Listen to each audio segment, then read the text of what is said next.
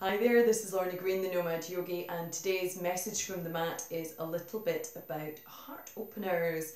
What on earth does it mean when your yoga teacher says, let's do some heart openers? Well, in yogic terms, any movement that opens up the front of the body, specifically around about the chest and the shoulders, is considered a heart opener.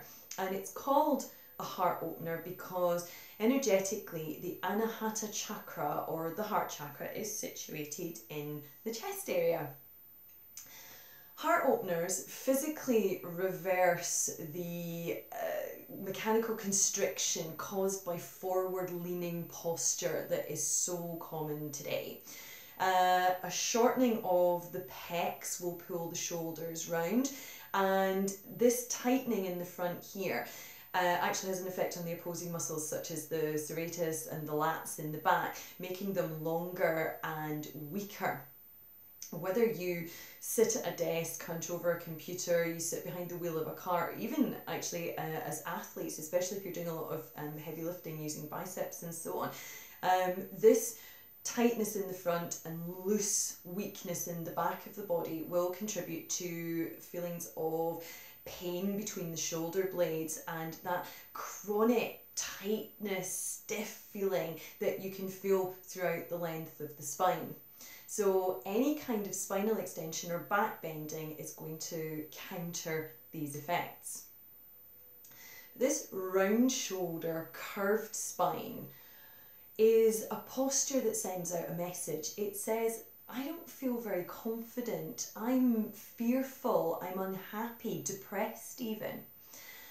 Your body, your nervous system works on a feedback system. So when you adopt this fearful, unconfident posture, it sends a message to your brain, which in turn acts accordingly.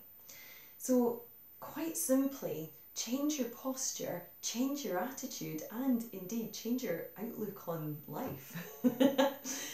In traditional Chinese medicine, the muscles of the body are associated with organs and emotions.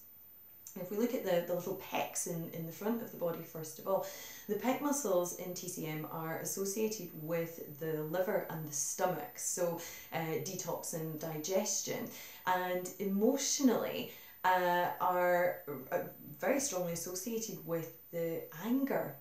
So as you work into your heart openers and begin to stretch out and open the front of the body, you might find that you can release a lot of anger, a lot of emotion that's been trapped in the body.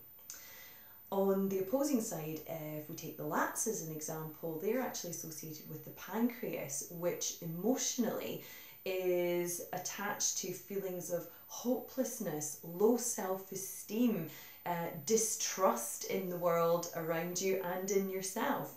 So imagine what a difference you can make by releasing emotions that need to be removed and by strengthening the muscles that are weaker and therefore strengthening your feelings about yourself. So going from a lack of self-esteem to feeling very confident. By changing your posture, you can make a significant change in the negative emotional patterns that you're living.